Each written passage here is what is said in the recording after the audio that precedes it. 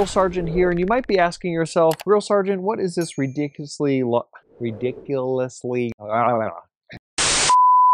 this ridiculously large box next to you? And it is the WildFire 4-in-1 grill. About a year ago, we did a live video with Scott when he did his Kickstarter on this grill. Well, it got fully backed, and now they are in production and releasing them out. Let's get to unboxing. It's a big box. It came in yesterday. It's weighing like 50 to 60 pounds. Definitely has some heft to it.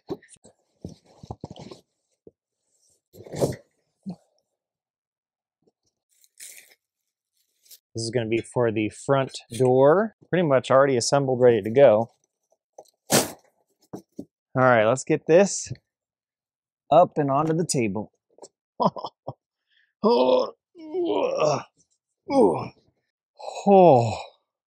Looks like there is a bunch more contents inside, so let's check that out. Start digging in here. Ooh, very cool. I'm picturing myself making pizza already. Have a grate here. So I'm going to assume this goes on here, and this also rotates. So if you actually did have a pizza stone on here, and you're putting it down here, this thing will actually spin.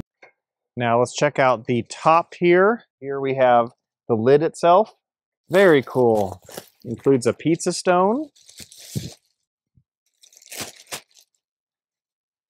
Top grate.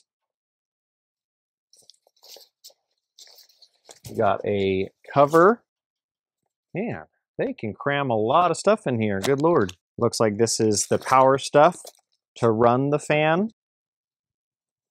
Can't go wrong with this. The user guide. So this is where your charcoal is going to go. And what I really like about this is there is this almost like mesh wire screen here. And then the cool thing is when you actually have your fan system attached, it actually will blow the air down and get, 1100 Fahrenheit heat. So when you wanted to get that wood fire stuff, or you wanted to get an amazing sear on a steak, you can do that below the unit. And so that screen right here will let the flame through, but it won't let the ash through. So when you're done with the cook and you want to dump it out, all you have to do is lift this up.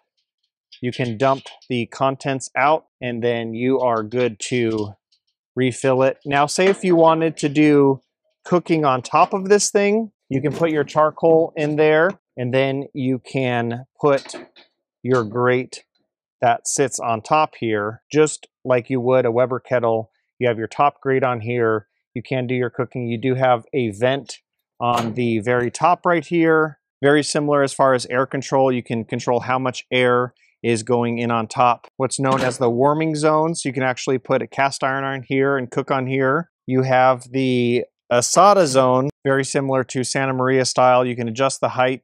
You can move this out of the way if you want.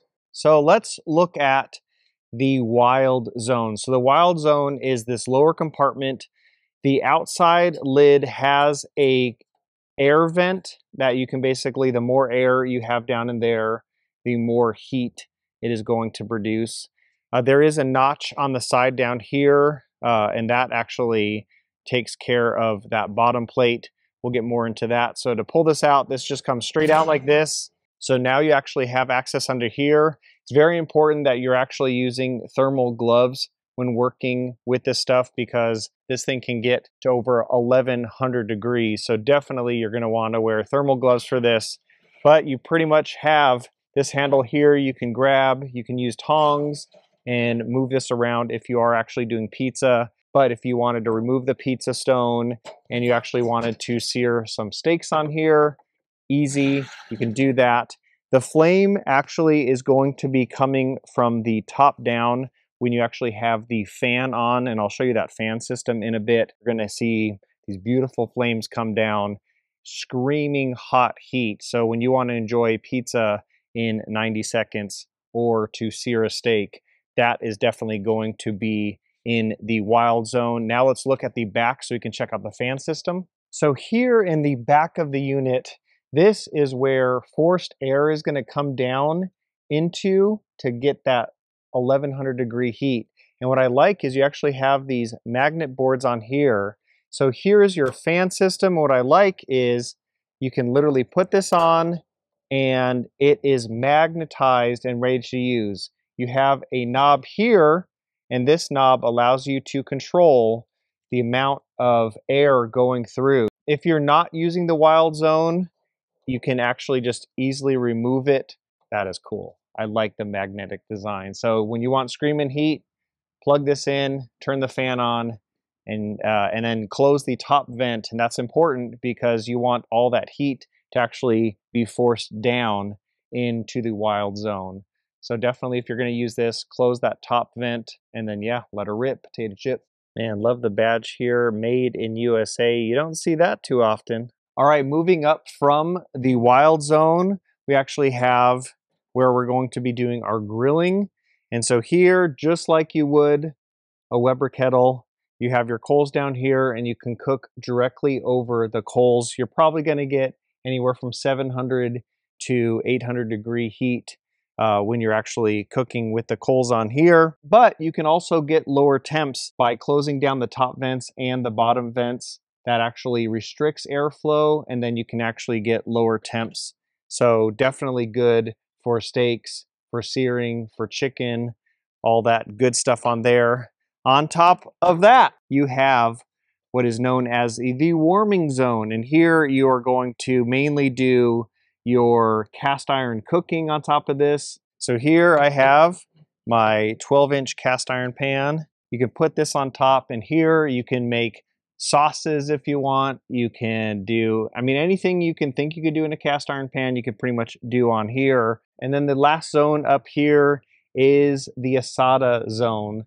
And I like to refer to it as basically a glorified Santa Maria grill. So you can have the flames coming up here and then just low and slow cooking. You can even just put, so I'm picturing my first cook on this, I'm gonna be doing a tri-tip, and the best tri-tip I ever made was doing it this way, where you actually have your coals and wood down here and just the flames are barely touching it and it is just coming up to temperature slowly, but it's being infused with all that wood smoke goodness.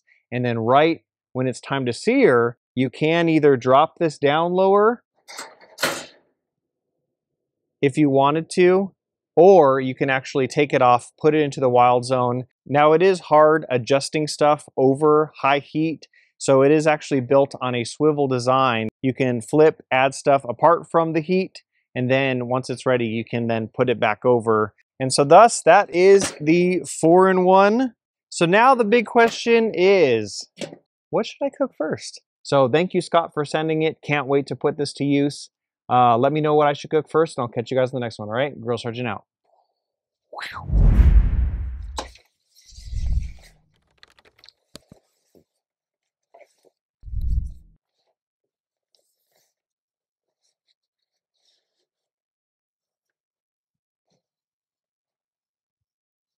Easy.